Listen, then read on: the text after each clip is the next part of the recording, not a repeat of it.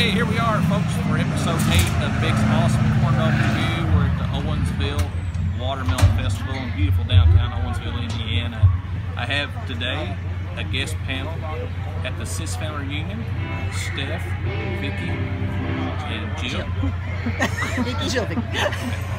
Anyhow, we're going to taste this corndog. It came from the Hottie Shriners tent. Looks like homemade. So first thing we're going to do is presentation. Mine looks pretty good.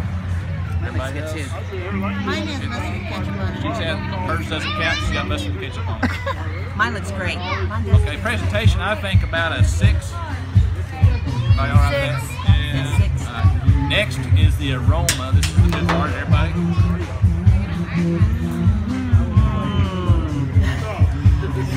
Yeah. Smells delicious, everybody. Smells good. I think an 8. Oh yeah. Yeah, Okay. I think an 8. Is anybody keeping track? It's 14 anyway.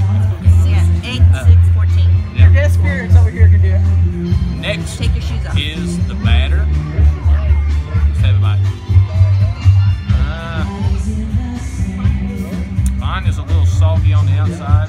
Not crunchy. Not crisp at all. 4? No, not 4, 5. 4. Let's say 5. 5. 19, okay. Next is the batter. Lost track.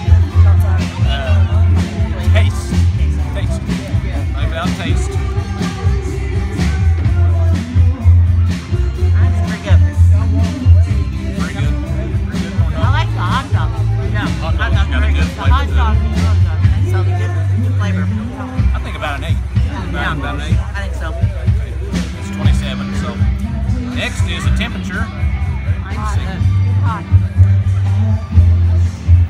Good temperature, hot. Not too hot. Not too cold.